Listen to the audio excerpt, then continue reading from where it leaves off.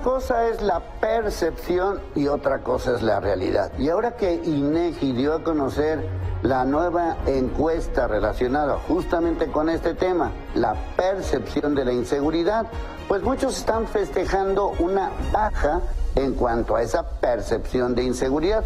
Es un comparativo entre diciembre del 2022 y diciembre del 2023.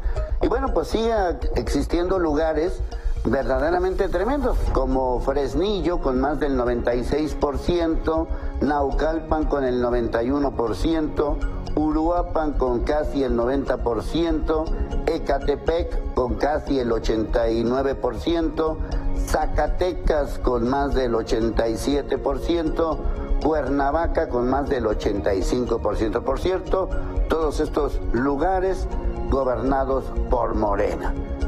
¿Qué está pasando?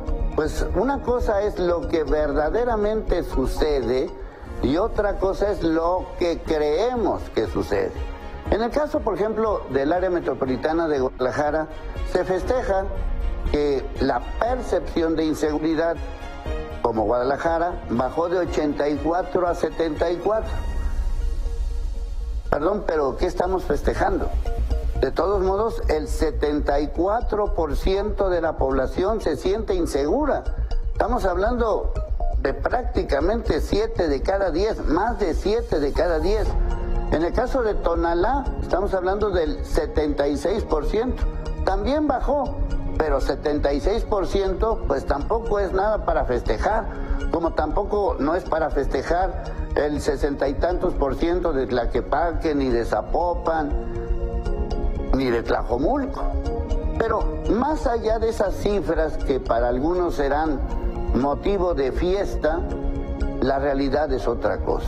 La realidad sigue diciéndonos que la violencia está en pleno.